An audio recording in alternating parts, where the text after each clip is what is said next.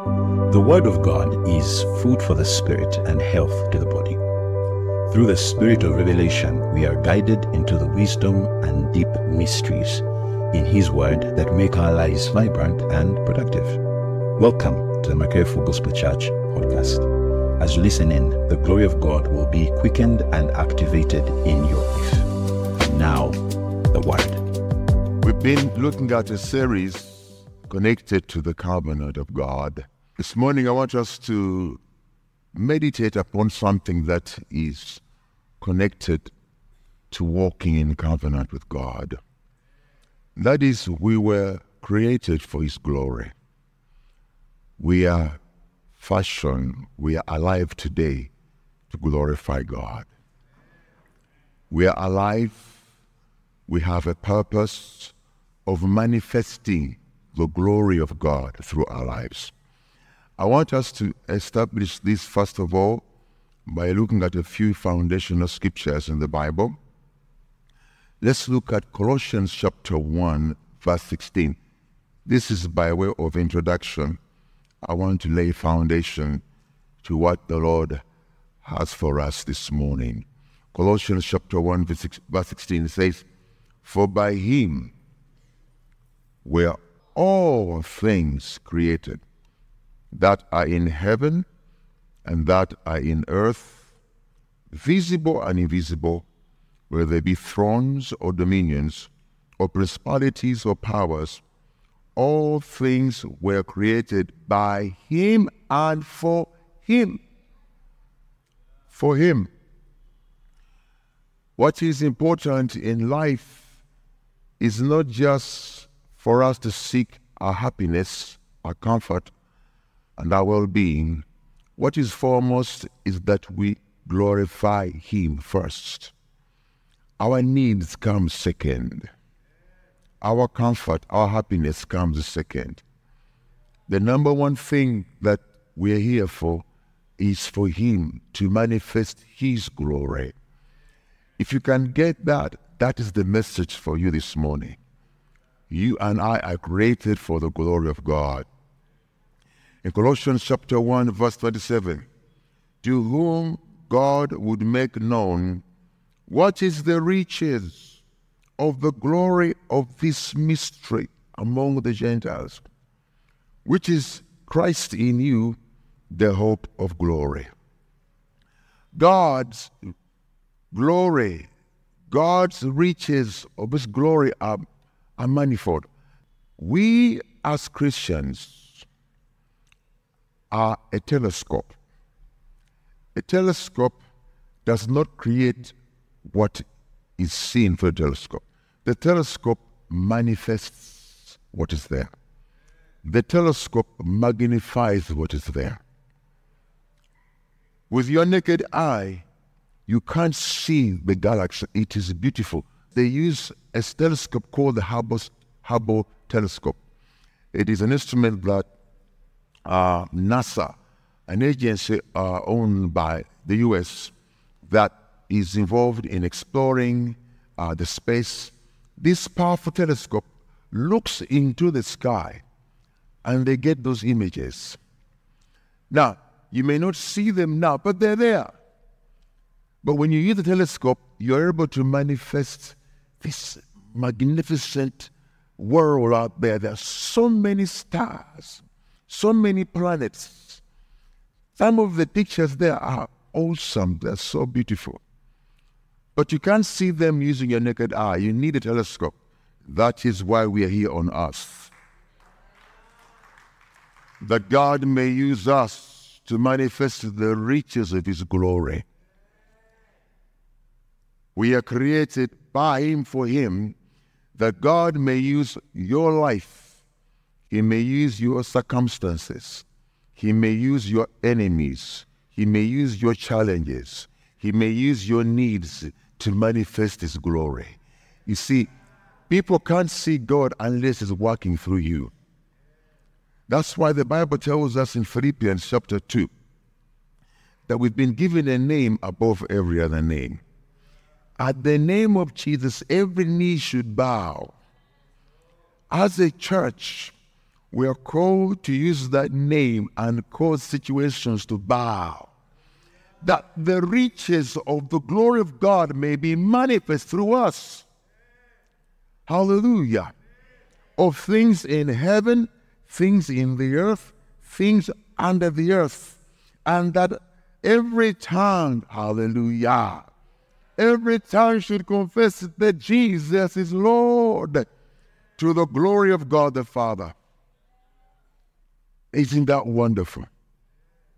That God has put you on earth to use your circumstance, to use your challenges, to use your life to manifest His glory. He has given you a name. When you use that name and you cause every knee to bow, you cause every tongue to confess that Jesus is the Lord, the riches of His glory are made manifest. It's like that telescope. People are able to see the power of God, the glory of God. Now, let's look at the scriptures and see this in action. In John chapter 9, I want us to read from verse 1 to verse 5. John chapter 9. Okay, the Bible says, John chapter 9, verse 1, it says, "And as Jesus passed by, he saw a man which was blind from his birth. And the disciples asked him, saying, Master, who did sin, this man or his parents, that he was born blind? Jesus answered, Neither has this man sinned, nor his parents, but that the works of God, of the glory of God, should be made manifest in him." Hallelujah. "I must work the works of him that sent me, while it is day. The night cometh when no man can work." Jesus is walking, and as he's walking, he's intrigued by a situation. He fastens his gaze and looks at a man. He takes interest in this man, and because he's fixated with this man, the disciples look and see what has captured his interest, and they see, oh, they probably knew the beggar. They probably knew him. And they knew his situation. They said, Lord, who's seen this poor man? Who's seen? Is it this man or his parents that he was born blind? It is a terrible, terrible experience to come out from your mother's womb blind. You've never seen your mother's face. You've never seen your hand. You've never seen your face. You were born blind. It's a horrible, horrible experience. This man is probably about maybe in his 30s. He's an adult. Maybe 40s. He's a mature man. But he's blind. And because of his condition, his parents for some time tried to take care of him. But after a while, they got tired. They said, nah, you go and fend yourself. We are tired of taking care of you. So the man began to live on the street to beg for food. He became a beggar. He was disowned by his parents and friends. And Jesus, as he walked by, he saw him. And the disciple says, what is the cause of this situation? Jesus changed the emphasis from the cause to the purpose of the condition. He said, some things you waste your time to look for the cause. Some situations in your life, you may never know why they are there. Why you were born in Katanga. Why you were born blind. Why you were born crippled. Why you were born in a poor family. Why? Sometimes you waste time looking for the reason why. The better way of approaching these things is look at the purpose.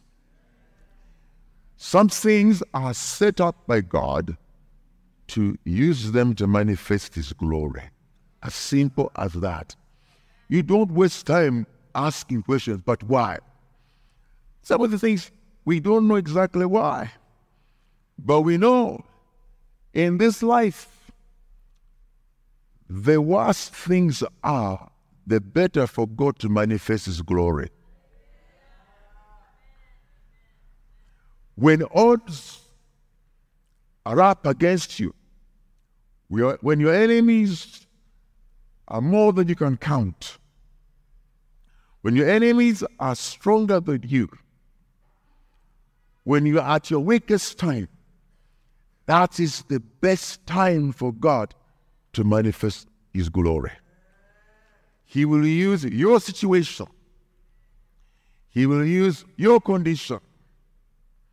Jesus said, let's not go there. This is an opportunity to manifest the glory of God. There are people here this morning that are battling with situations, and you're fighting enemies that are numerous and strong, and they're giving you sleepless nights. Sometimes you say, but why? Why is it me? Why is it that I am the one, all the time having to face these things? You may spend all of your life asking the question, why? But this morning, change your focus.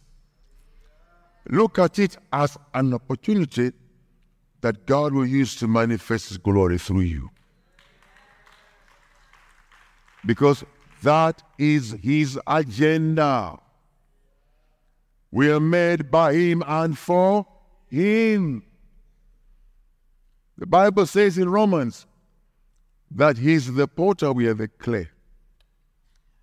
Romans, Paul says, doesn't the potter have power over the clay? Of course he does. The potter can squash the clay in any shape. He can form the clay in any way he wants. Paul says he makes some for honor, some for dishonor. And don't ask why. The clay can't ask the potter, but why have you made me like this? Why have you made me like this? The clay can't ask the owner, the potter, those questions. Because the potter has power over the clay. And he can do with it whatever he wants. However, whatever he wants. Because we're made by him and for him. That is the eternal purpose of God, that he may be glorified in the earth. Hallelujah.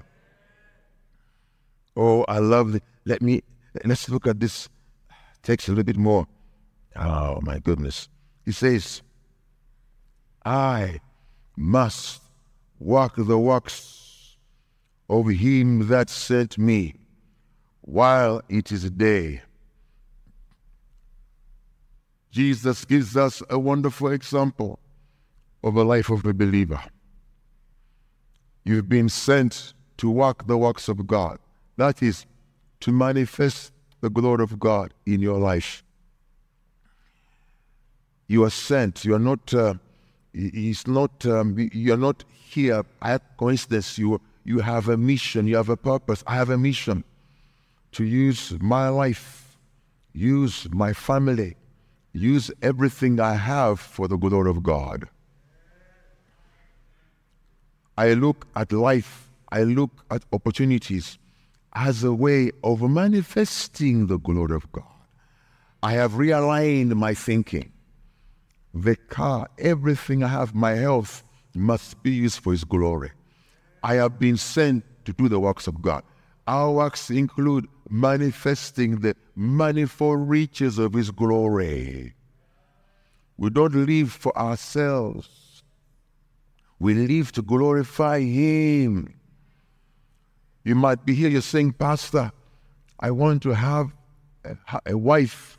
I want to have a husband. Yes. But bottom line, why do you want a husband? Why do you want a wife? Why do you want to have children? Why do you want to have a good job? Bottom line, what is the motive? I'll tell you what should be. The bottom line should be that God may be glorified. That is the bottom line. Everything must score in that goalpost. Everything we do, everything we try to do in this life must score in the goalpost of glorifying God. He says, I have been sent to do the works of God. Then he says, while it is a day, there is a period given to every man and woman. Jesus says, I've been given a day. He's describing his life figuratively in a day, in 12 hours. All of us have got a day to manifest the glory of God. We're not here to stay here permanently. No. Your time has been set by the Maker. You have a day to serve the Lord. You have a day to manifest good. You have a day to do the works of God in this life. And night comes when no one can work. There will come a period when your time expires. And however much you want, you can't come back. You can't. But while it is a day, do the works of God. Manifest glory. Walk in obedience. Live a life that glorifies God. Whatever you do, the overarching motivation, the overarching factor should be, how is God glorifying this? If I want to become a doctor or a teacher, if I want to become a businessman, why do I want to become a businessman? I hope from now on, the answer will be because I seek to glorify God through my career. It's not that I just become rich and wealthy, I own houses, I become famous, I become another Sudil. No. That's not why you were made. You're not here for yourself. You're made by Him and for Him. For Him. Jesus said, this man has been blind for 40 years on purpose, that on this day, I will use this situation to manifest the glory of God.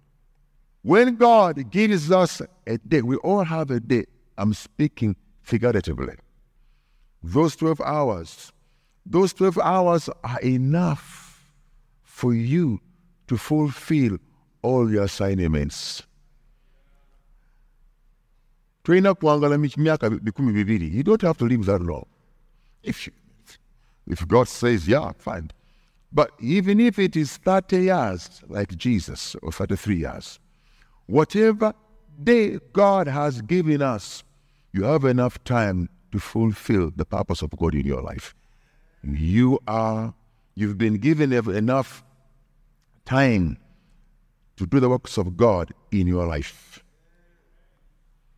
Some of us have been called to work in hospitals. When we're there, we manifest the glory of God through love and mercy. Some of us have been called to serve as Sunday school teachers. That is our calling. We've been sent to do the works of God. In our day, you have a day. Those 12 hours, when there's light, there will come a time when you can't see.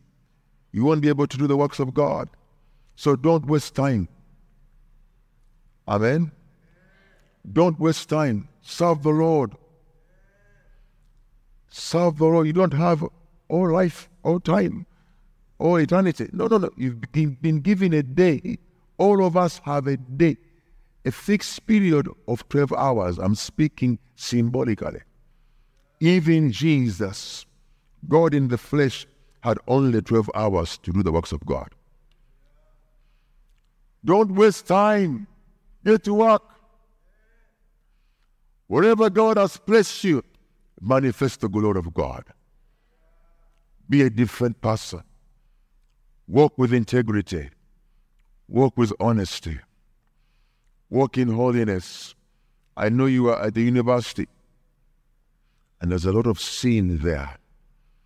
A lot of evil goes on there. But choose to be different and manifest the glory of God. Do the works of God wherever you are. You work in URA, only collect tax which is mandated. Don't take bribes. Manifest the glory of God in the tax body, where you are employed. You have a day to do the works of God. Praise the Lord. If you have a pen, write this down. God cannot be exceptionally revealed in your life if you only fight ordinary battles, ordinary enemies, and you face ordinary circumstances. Let me say this one more time. God cannot be exceptionally revealed in your life if you only fight ordinary enemies, ordinary battles, and you face ordinary circumstances. God needs a Pharaoh sometimes to manifest his glory. God needs the Red Sea sometimes to show his glory. God needs the River Jordan overflowing at the banks. You are forced to cross the river in a rain season. God needs something formidable to bring out the riches of his glory. He needs a Pharaoh. That's why he made a Pharaoh, to show the Egyptians that I am God. All those gods you have are Pharaoh, they're fake. I am God. The Bible says God judged the gods of Egypt. By the time Moses left Egypt, those gods were in tatters. Even Pharaoh, by the time Moses left, died. He died in the Red Sea. Do you know that Pharaoh was also a god to the Egyptians? The Egyptians actually worshipped Pharaoh. But by the time Israel left Egypt, all those nations said, these people have got a different God. By the time they came to Jericho, their knees were knocking. Said, how did they cross the Red Sea on foot? God needs sometimes exceptional enemies in your life to reveal his glory. This man was blind from birth. From birth. He's abandoned. His parents became tired of feeding him. They sent him away from home. And when Jesus is coming, he does not make any effort. Many times when people would hear that Christ is coming, they cry and say, "Oh, Son of David, have mercy on me, Son of David." They will reach out to him for healing. This man just sat there, totally depressed.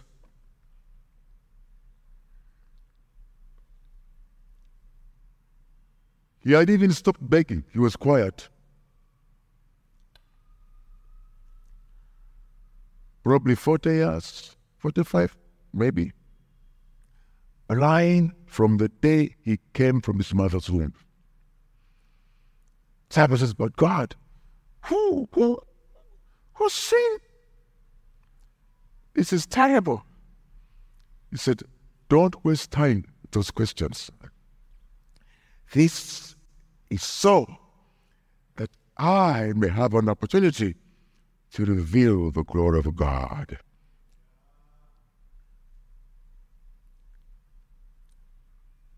In the book of 1 Samuel, chapter 1, verse 6, 1 Samuel chapter 1, verse 6, the Bible speaks about Hannah. Hannah was barren. Now, I think that if it was not for Peninnah, Hannah would have remained happy and content without having a child. She would not have been so worked up. But Peninnah, because the husband loved Hannah. Elkanah loved his wife. He loved Hannah with or without a child. He loved her. And she would have been contented living in a home without a child. Now, God raised up an adversary. Yeah. God raised up an enemy. It is said in 1 Samuel chapter 1 verse 6, and her adversary also provoked her so for to make her fret, because the Lord had shut up her womb. I told you that sometimes God needs something exceptional to bring out his best game. God needs something exceptional to bring out his best game. He said that this adversary provoked her day after day, day after day. She would have been happy just to be married. But you know, if it was not for Peninnah, the prophet in our womb would not have been born. There was a prophet in our womb. Yeah. And God needed someone like Peninnah to push. She made our life so miserable. There was a prophet in her womb. That prophet, to be born, there had to be an enemy. Sometimes God raises up powerful enemies in your life to bring forth something great in your life, to give birth to something you never even expected. Some may not have been born if it was not for Peninnah. Peninnah was the tool, was the adversary that God used. She would make her life so difficult and make almost trying to tell her, leave the home, go. You have no place here. You have no place. You don't belong here. So sometimes there is something in your life that needs adverse circumstance. There is something that must come and sit in your life. And as you cry out to God, God moves miraculously. And something exceptional is born through you.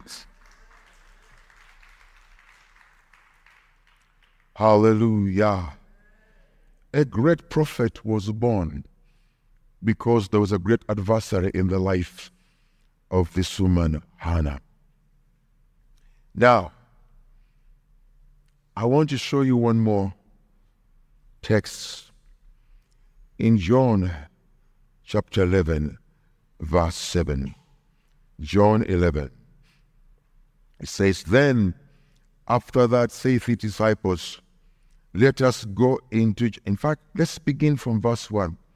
This is also a very interesting incident. John chapter 11, from verse 1. Now a certain man was sick, named Lazarus, of Bethany, the town of Mary, and her sister Martha. It was that Mary which anointed the Lord with ointment, and wiped his feet with her hair, whose brother Lazarus was sick. Therefore his sisters sent unto him, saying, Lord, behold, him whom thou lovest is sick. When Jesus heard that, he said, this sickness is not unto death. By the way, understand this. Not all sickness will cause your death, even if it is HIV. People get healed from HIV. Not all sickness in God's plan for your life can kill you. While others died of COVID, you survived. But hear this, there is a sickness that will take your life. Bible says that Elisha had a sickness that led to his death. Elisha, the man who raised the dead, performed miracles. There is a sickness that one day you and I will take us home. Even if you go to any hospital in the world, you may never get cured. But not every disease, even if it's cancer, can take your life. There is a particular one in God's time that may take you home. So the Bible says, this sickness is not unto death, but for the glory of God, that the Son of God might be glorified thereby. He was told that Agnes is sick, very sick. He did not bother to respond. He could have healed Lazarus from a distance. Chaina Buddha. He didn't have to come back. He could have spoken the word where he was and healed him. He didn't. He didn't. He spent a few days ignoring the problem. Then we read in verse 5. Now Jesus loved Martha and her sister and Lazarus. When he had heard therefore that he was sick, he abode 2 days still in the same place where he was. And after that saith he to the disciples, Let us go into Judea. His disciples say unto him, Master, the Jews of late sought to stone thee, and goest thou thither again? Verse 9, I love this. Jesus answered, Are there not 12 hours? Are there not 12 hours in the day? Remember the day? Remember the day? We all have a day. And then there are 12 hours a day. If any man walk in the day, if you walk in your day, you will not stumble, because he sees the light of this world. Now, Judea had become very hot for Jesus. They tried several times to kill him, but they did not kill him. And now he's telling disciples, let's go back to Judea, because Lazarus is dead. Disciples say, Lord, don't go back there. They try to stone you. They try to kill. Don't go back there. He says, no. I have 12 hours. Hallelujah. I have a day assigned to me. And if I walk in that day until I fulfill my assignment, no one can kill me. Now I'm paraphrasing, but that's what he meant. I must work the works of him that sent me in my day. I have 12 hours. My time is running out. I need to fulfill my course. I'm here to tell you, until you fulfill the assignment, you will not die. You will not die. Walk within your day. Understand your assignment. Walk within your assignment. Discover the will of God for your life. Walk in it. Even if you are working in Sudan now, where there's a civil war, if you're there on God's assignment, you will not die. No, you will not die. No. Says, no, I have my 12 hours. Say, no, don't go there. No. I have 12 hours. I don't want to waste time. I must work the works of him who sent me. Now, John 11, verse 40. Jesus said unto her, Said I not unto thee, that if thou wouldst believe, thou shouldst see the glory of God. This miracle was so powerful that the Bible says many Jews believed on the Lord. When Jesus raised Lazarus from the dead, that miracle is one of the greatest miracles in the entire Bible. In my opinion, there's no miracle greater than that. How do you raise someone from the dead who has been buried for 4 days?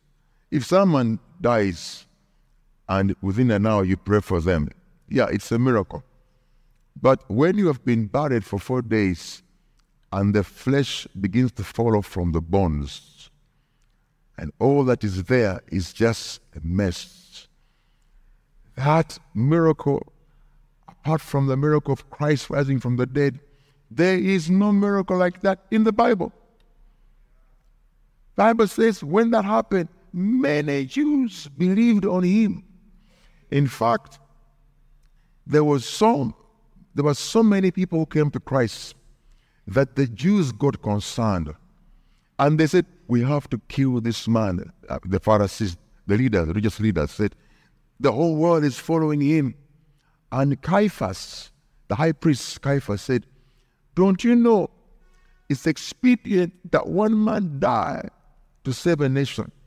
From that day, they began to plot seriously to kill Jesus because that miracle touched the nation. But many Jews believed on him. In John chapter 12, it is said the Jews began to plan to kill both Jesus and Lazarus. Because wherever Lazarus walked, it was a walking miracle. This man was dead 4 days in the grave. Look at him, he's walking. Everywhere he went, he was preaching the gospel. He was manifesting the glory of God. Hallelujah.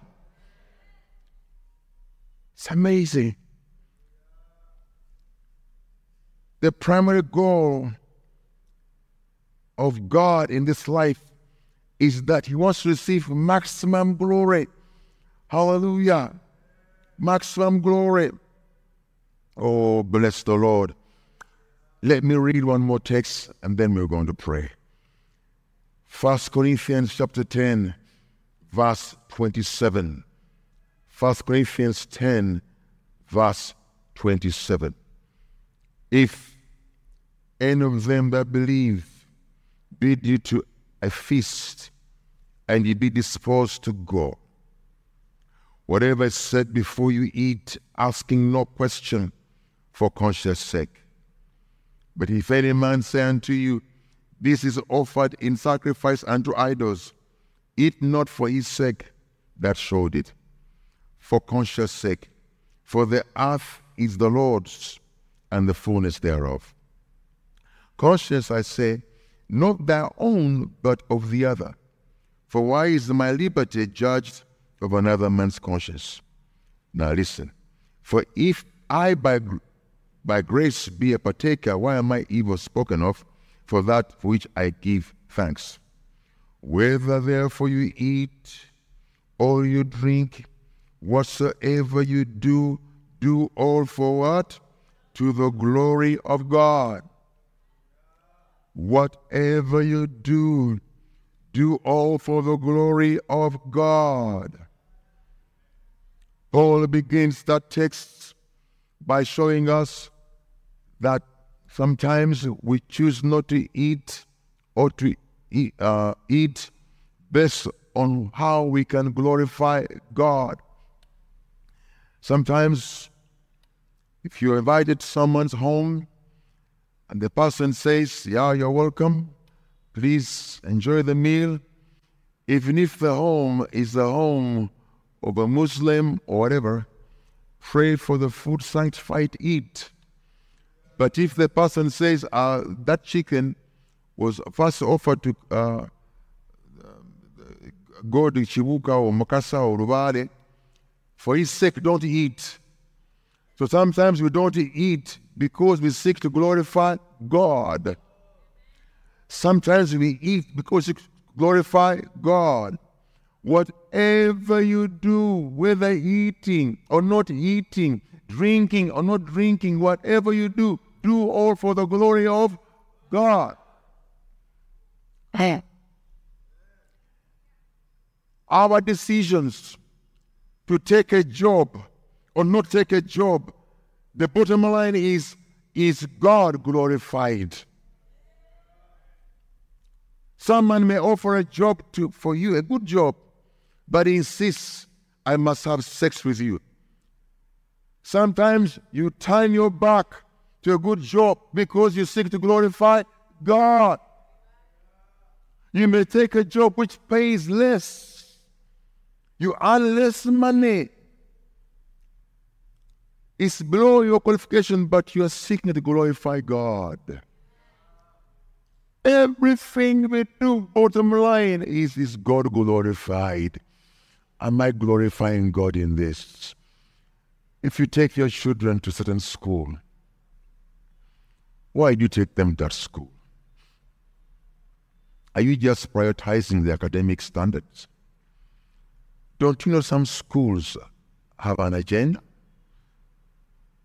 There are schools that are promoting homosexuality.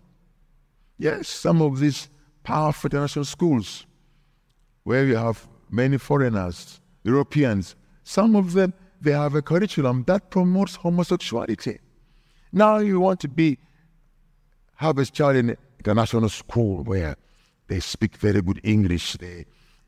People who call they are rich and French. You want to fit in also. But you're risking the future of your child. I'd rather you take your child to a lesser school because that child will have a chance to keep the faith, and by that you will glorify God. So in life, as we make decisions, the most important thing to consider is, how is God glorified? Is God glorified in this? If I choose to leave Uganda and work in Dubai, why are you going to Dubai? Is the bottom line you're seeking to glorify God, or you're just looking for money? See, everything we do should be for the glory of God. Everything. Everything. Everything. You want to get married. Why you want to get married? Just to be among the people who are married. They call themselves the honorables. Honorable. You want to also be honorable. Yeah. Is that all you want? Or you plan to use your home to serve the Lord? You want to use this chance of being a wife or a husband to glorify God. If that is your motive, then you're on the right track. Thank you for listening. We hope that you've been strengthened with His might and fortified by the Word of God. Please make sure to like, follow, and subscribe to our Facebook, Twitter, Instagram, and YouTube pages at Full Gospel Map. Goodbye.